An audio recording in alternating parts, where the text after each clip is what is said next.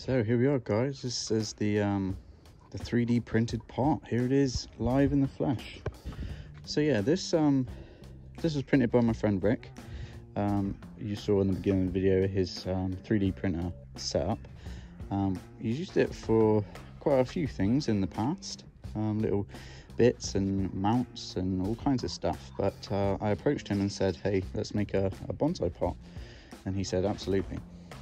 So here it is. I've got the dimensions. So the dimensions of the pot are 15 by 5 by 5.5, I think. Not 100% sure. I'll put a picture right there. And the cost, people are probably wondering. I mean, I had no idea when I first approached Rick about doing this, and it actually cost £3.29 to print this, plus by the time you add an electric charge, £3.50. So this pot costs £3.50.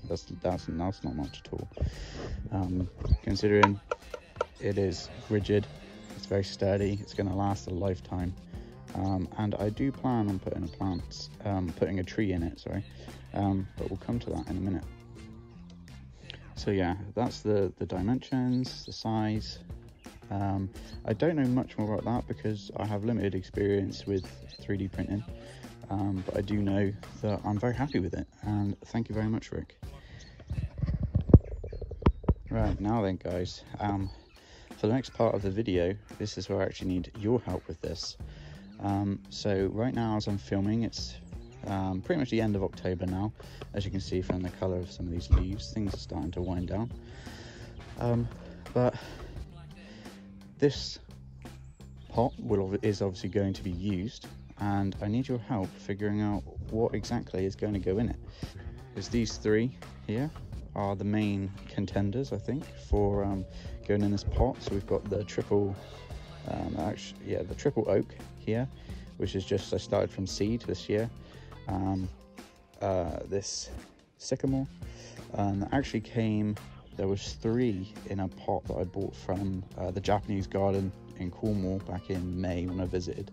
And then this conifer, I believe, that I got from Homebase, I think, for about £2.50, £3. So that tree costs, am I pointing at it? That one costs about as much as the pot. So they're all fairly similar size, of a similar age. And I think that, you know, with a little bit of root work, they'll quite easily fit into this pot. So I want you to comment down below and choose, and then in the spring when I come to do repots and things, I will tally up all of the votes, and whichever one wins is whichever one goes in the pot. I know I have a favorite for this, but I will keep that to myself, and you guys let me know down below. Other than that, guys, don't forget to like, comment and subscribe, and I will see you next time.